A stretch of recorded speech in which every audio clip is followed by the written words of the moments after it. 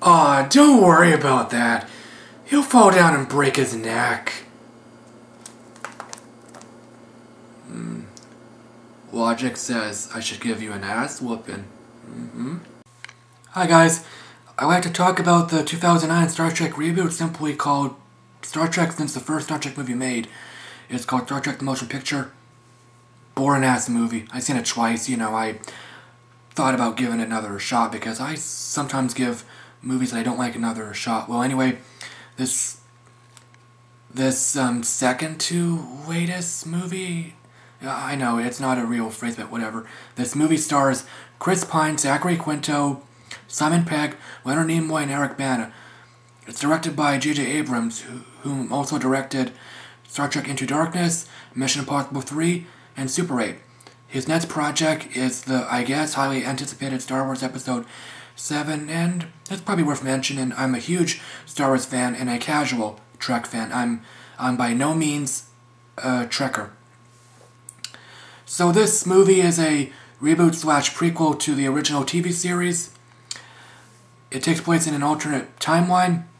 The plot is a huge Romulan ship arrives from many years in the future, creating an alternate timeline, and years later, the Enterprise crew has to prevent the Romulans from blowing up the Earth, and Vulcan and Kirk and Spock have recently met, and they are gradually getting to know each other. Oh man, where to begin? Oh, the plot is so damn convoluted, believe it or not. It's a sort of prequel to the original TV series. Kirk and Spock first meet, they're gradually getting to know each other. They must prevent the Earth from being blown up by some angry Romulans, and while that is going on, Daffy Duck wants to steal a huge diamond. No, I'm kidding. The Daffy Duck subplot doesn't exist. The plot is so flashy, lazy, cliche. Emphasis on cliche, man.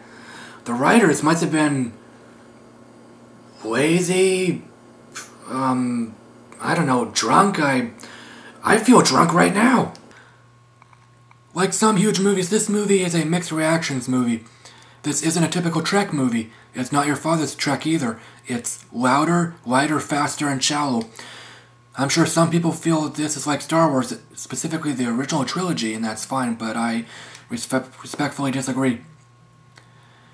It may be just another action movie, but it still feels like Trek to me, and that's what counts. Some or a lot of people naturally feel this is decent, and that's understandable. Okay, I guess that was redundant there. But I feel it's good. When I say this movie is shallow, I don't mean like an 80s action movie. I mean it's not very deep or thought-provoking like some of the previous Trek movies.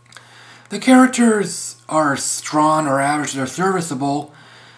There's enough development. I guess the sequel, Into Darkness, has more development. The characters are fleshed out a bit more, because that's what a good sequel should do. Let the audience know the characters at least a little better. Jim is a cocky rebel. Spock is a logical, no-nonsense officer. Scotty is an over-the-top comic. And Nero is an angry, insane, but questionable villain. It's probably worth mentioning Chris Hemsworth, best known as Thor, plays George Samuel Kirk, Jim's dad. His role may be tiny, but his performance is still solid. I like Chris Hemsworth. I'm not ashamed to admit that. Should I be ashamed?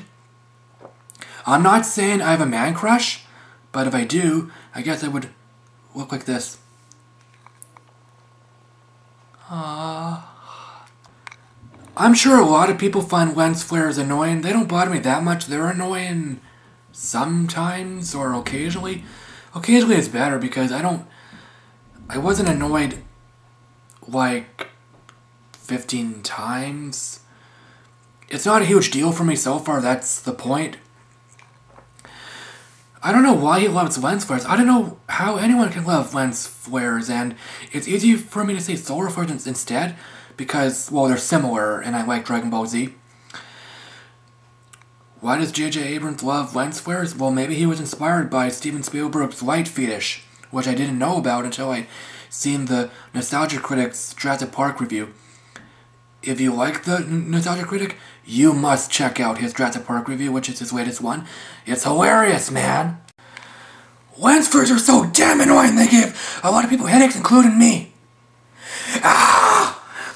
What the hell's the matter with you? Seriously! So this movie is a lot of fun, and of course it's not the best Trek movie. It may not be a typical Trek movie, good or bad, however you want to look at it, however you view it.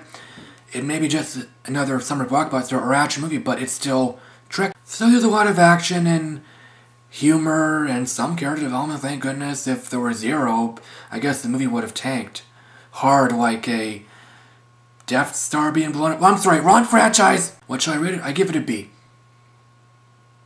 Is it great? No, but it's fun. In fact, it doesn't matter much if I say it's great. It's fun, and that's what counts. Some people prefer contacts. I prefer subscribers.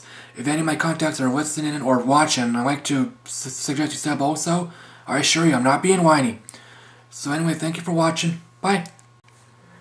You're coming with me, Cupcake.